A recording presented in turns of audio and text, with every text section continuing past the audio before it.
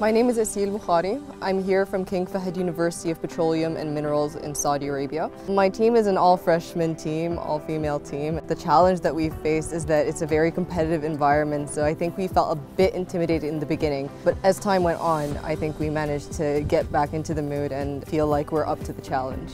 We found out about this competition from our advisor, the advisor for our team at our university. He is familiar with UAS competitions in general. We have an all-males team at our university that is participating in the States, and so he wanted to find a different competition for an all-females team, and so he found this one, and we decided to participate in it.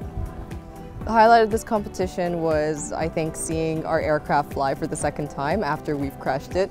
Especially since we fixed it in such a short amount of time, I think that seeing it fly for the second time had a completely different feeling from when flying it the first time. Just because seeing it back in the air after fixing it so quickly was just an amazing feeling.